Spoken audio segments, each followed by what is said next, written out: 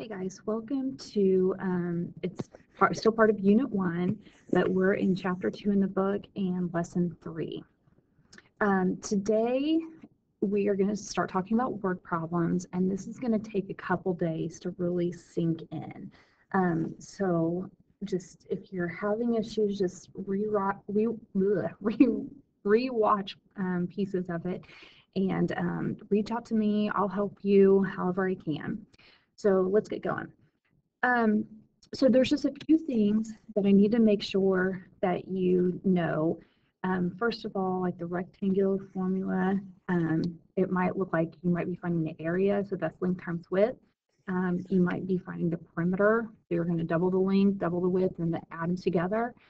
So make sure that you know those two because they do show up on the test. Okay, so let's go to number 1, and I have a feeling it's going to use one of those two.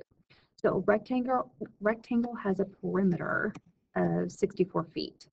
Okay, so we know that all the way around, that's going to equal 64 feet. The width is 8 feet more than the length. So I'm going to call the length x, and so the width, if it's 8 feet more, it's going to be x plus 8. So my box looks a little bit different. So I'll call that the length, and then this is x plus 8.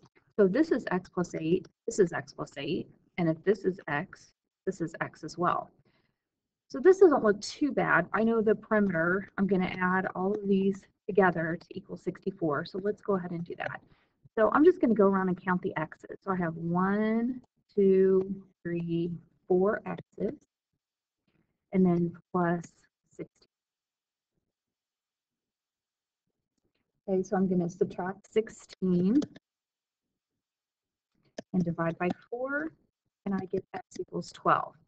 I think a really, really, really important thing on this is to be able to answer the question. So the question is find the dimension. So it's not telling us to find x. It's great that we did, but we need to find the dimension. So the dimensions of the length are 12 feet, but the dimensions of the width are 12 plus 8, which is 20. So that is our first word problem. Hopefully that's not too scary. Mixture problems always kind of stress people out. So they always fall into one of 3 categories. You either have like unit, so like money times quantity.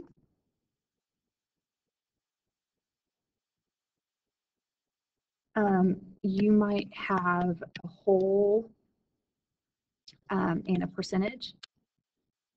So we're going to multiply a whole of something times a percentage, and that's going to give us a part of something.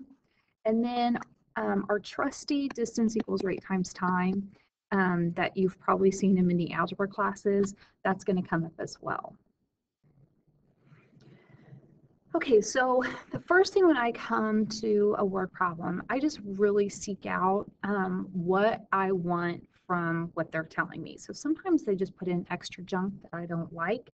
So let's just kind of, I'm going to kind of get you into my mind and show you or have you think about how I think. Okay, so we have cashews are sold for a certain price, and we have peanuts are sold for a certain price. The 2 types of nuts are mixed, so it's a mixture problem. And the mix sells for $2.90 a pound. Okay, if there are 200 pounds of the mixture, how many pounds of each type of nut?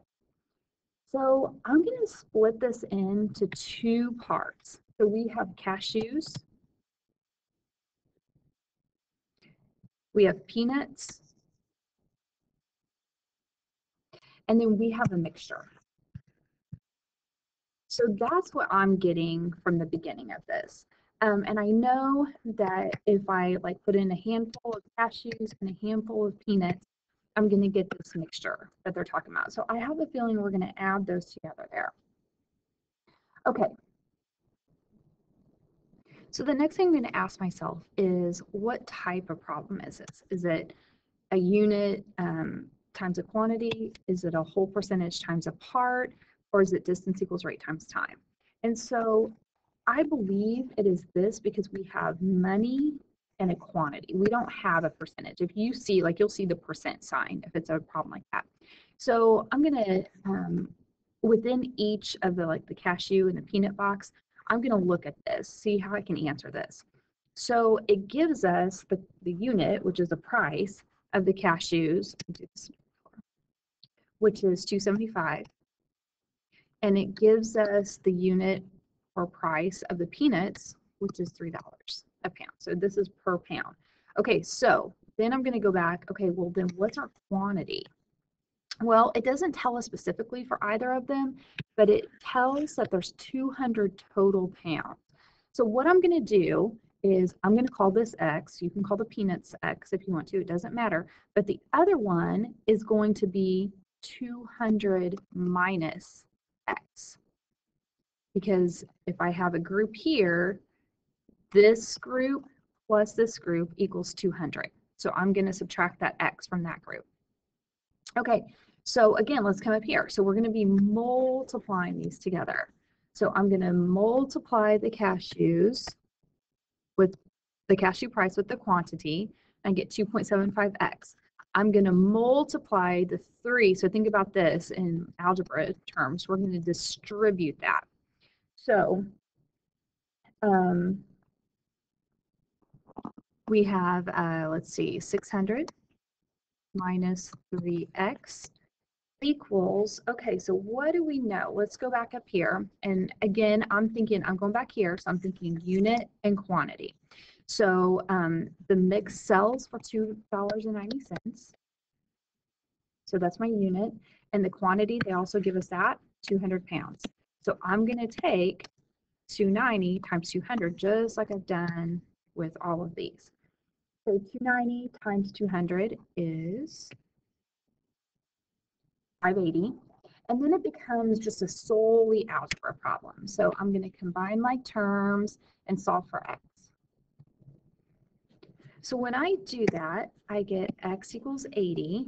And so now at this point, once I have my x, I always go back and answer the question, how many pounds of each type of nut? So I can totally answer this now. So right here, that's my x.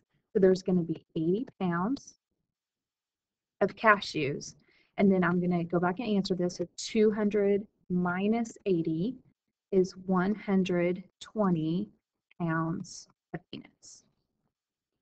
So I have completed that problem. I've answered everything it's asked me to. Okay, I think I'm going to do the next few problems in a different video so it doesn't get so long. So that is it for this video.